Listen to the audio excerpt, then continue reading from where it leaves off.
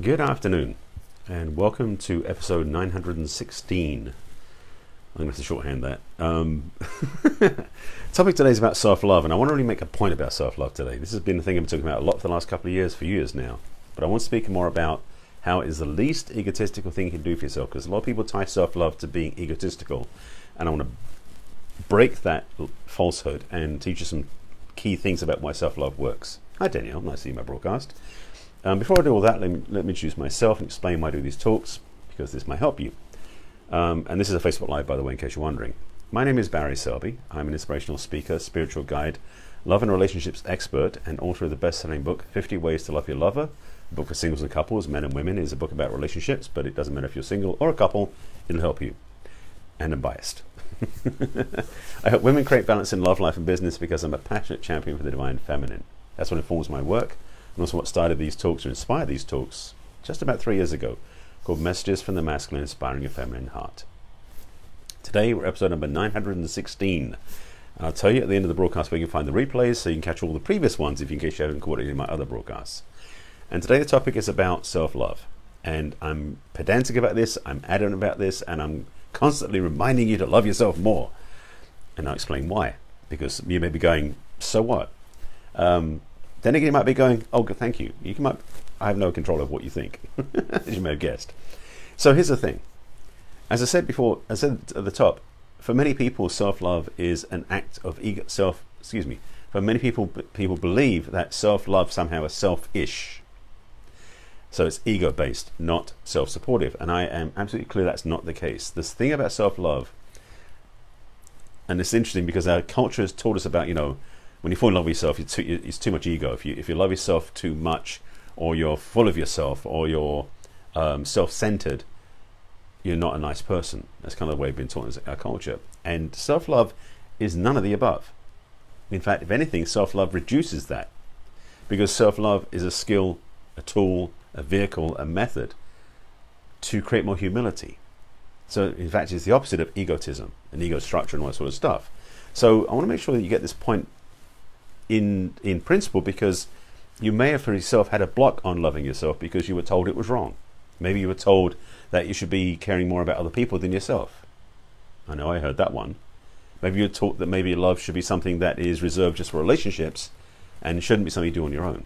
There's a lot of rules out there where self-love is violating those rules, because somehow it's wrong to love yourself. That the book of, well, see, if there was a book about healthy relationships, there wasn't one when I was growing up. I've read a few since then, and so books have been written, thankfully, including my own. But there was no workbook given to your parents when you were born.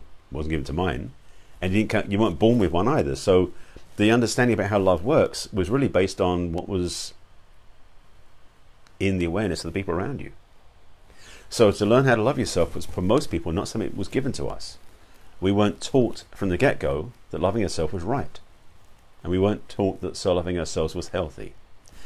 And all of that needs to change. And that's kind of my pivot point here. When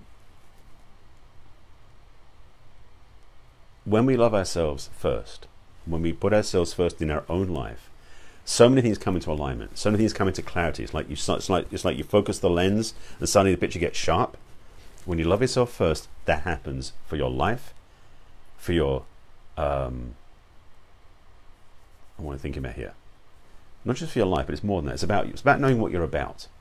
When you start to love yourself first, like turning the lens to come into focus, kind of like that analogy, it kind of works. You gain more insight into who you are. It also shows you, if you've been in bad relationships, what you will no longer settle for. One of the things about self-love is it raises your self-esteem, not as a egotistical perception. I keep talking about that because a lot of people are tying self-love to egotism, and I want to separate the two very clearly. When you love yourself first, when you really take care of yourself and appreciate yourself and love yourself first, you'll find that your ego takes second place. And I'll break it down as an analogy this way, because when you look at egotism, it basically functions above the neck. Our ego is basically housed in our frontal cortex, in our mind, and it wants to run the show because it thinks it's in charge. It's mistaken in that approach, but it thinks it's in charge. Whereas self-love and the love aspect starts below the neck. You can say it, well, I love you, because it's very mental in that way, or you can feel love from your heart. And when you do love yourself from your heart, giving you the mechanics here, you'll discover that who you are is a lot more caring, a lot more compassionate, a lot more worthy. So many things I can talk about this. I mean, self-love is like, it's the door, it's a key to a door that opens up to a treasure trove of self-supportive practices and thoughts and understandings and appreciations. So I keep highlighting them along the way. When I was writing about self-love as a course I was going to create, I had come up with 27, something like that, different aspects that were benefiting from being in a place of self-love. Every single one of my clients I've taught self-love to as part of their healing process to become more available for a healthy relationship. So just to say it to you here, if you're not loving yourself first, you will not attract a healthy relationship. Or at least you won't be able to sustain a healthy relationship, because the love has to come from within you first. Has to come from within you first. That's why I ended up creating the self-love guided meditation that I did, which I sell on my website, and I'll put the link in the comments, you can check it out at the end, because it's a pivot point for everybody's relationships. As soon as we stop, and I mentioned this yesterday, day before, about how if you are looking for the other person to love you, excuse me, clear my throat for a second. If you're looking for somebody else to love you first, then you'll either be waiting a long time, or you'll feel like you're dependent upon their love to make you feel okay, which is the whole structure of codependency I've talked about many times. It's like you have puppet strings, you give them to your partner, and they control them, and you end up being out of control because you're not loving yourself first. That's the Cliff Notes version of the whole thing. So when you do love yourself first, when you're single especially, is a good time to do it. As I said before, your self-esteem goes up. So does your standards of what you will allow into your life. This is why I said, when you start loving yourself, your whole life comes into clarity, comes into sharp focus, and you see your life much more vividly from a much healthier place. It means that your friendships will change. They will either up level or they will leave. And this is a good thing, by the way. So self-love is not just about your romantic relationships. It's also about your family dynamics. I was talking about this before Thanksgiving, that going out for Thanksgiving can be very challenging and traumatic for people because there's so much history there. And I said, sometimes when you're loving yourself, sometimes when you remember to love yourself, your choice about who stays in your family, meaning who do you visit in your family, who do you spend time with, will change because you realize that certain people are not healthy for you. They're actually toxic for your self-love. So family dynamics will shift. Relationships with friends will change. Even jobs will change, where you may leave a job that is not supporting you because you feel like you're being abused at work. That happens, I've been there. So my encouragement to you is to use self-love as a, what was I going to look for? I won't say magnifying glass, maybe not the right word, but using self-love as a filter. That's a good way of doing it. Self-love is a filter for everything in your life. When you love yourself fully, what happens is, as I said, besides your self-esteem increasing, your self-trust, self-confidence, self-reliance, self-acceptance, self-appreciation, all of that increases. As I said, I had 27 of them at one point, and there's more coming. As you recognize your self-support, as you recognize who you are and you value who you are, your choices about who you relate to, who you spend time with, who you enjoy, will change. Because you'll start to realize that people you were around before may have been more toxic than you wanted, may have been less generous than you wanted. Maybe they were taking too much from you. Maybe they weren't accepting enough about you. Maybe they were judging about you, etc., etc., etc. Self-love is a powerful and a transcendent skill set that for most people doesn't even show up on the radar. I mean, just to be clear, I know for myself, I wasn't good at that for a long time. Loving myself, especially as a man, it's like loving ourselves. No, we don't do that. I would say maybe the men need it more than even the women do. Not going to say women don't need it. Let me be clear. But for many men, loving themselves is something that was alien, foreign, not even valid to us. And coming from England, from a very reserved upbringing, even more distant. So I had to go through a lot to get to this point. It was actually in my first seminar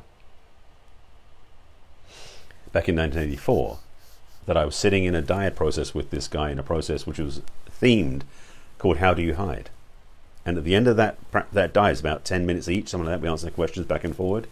At the end of the practice, there was a moment where to sit still with our eyes open, looking in the other person's eyes, and it was with a man. I was looking in the other person's eyes, and this is my first time experiencing this.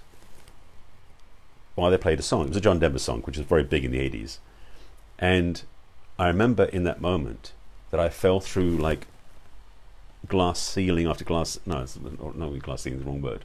That's a whole different metaphor. But falling through layers and layers and layers of self-judgment, self-recrimination. And I just started falling in love with myself.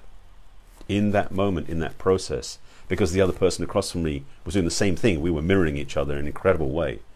I mean, it was a mirror exercise in a way, to see where we were hiding from each other and hiding from ourselves.